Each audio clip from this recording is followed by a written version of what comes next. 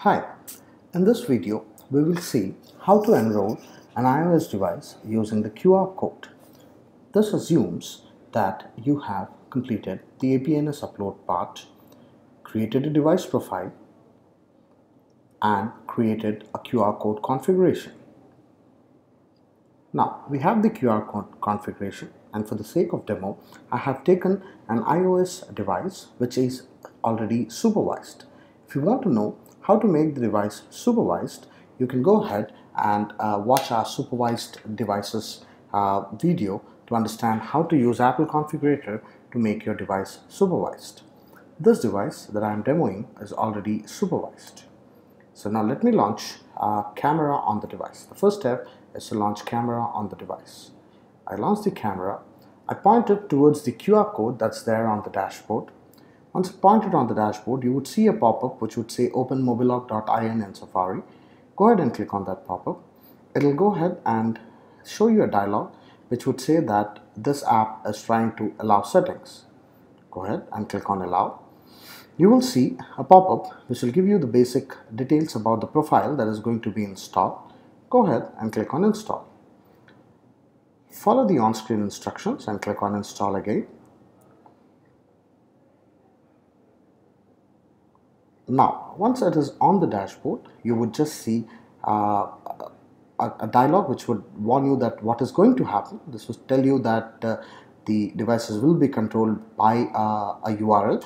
Now, in this video, the URL that you see is our testing URL, but in production, you would see mobilock.in. Go ahead and click on install. Click on trust. Now, this will complete the onboarding process. Now, if all goes smooth, that is, if you have a valid MobiLock account, the licenses are there, or you're in trial period, the profile would be applied. And once the profile is applied, you would see that the profile that we had applied, we had allowed only App Store, Home, and the Safari app, they start appearing here. And we had allowed calculator in the second page, and that's why the calculator is here. Now, the options of phone and settings cannot be controlled on iOS devices, so they do appear irrespective of the option. Now, let's go ahead and see what has happened on the dashboard. If you go ahead and click on the devices section on the dashboard, you should see the newly registered device with the naming convention that you gave. If you click on view details, it gives you the details of the device that is registered. We had selected a prefix of Acme with the IMEI number. The device is named accordingly. You can see the basic information about the device, like the amount of battery, whether it's supervised or not, the IMEI number, the MAC address, and the OS version. You can check out more device information in the full device information, which gives you various other information.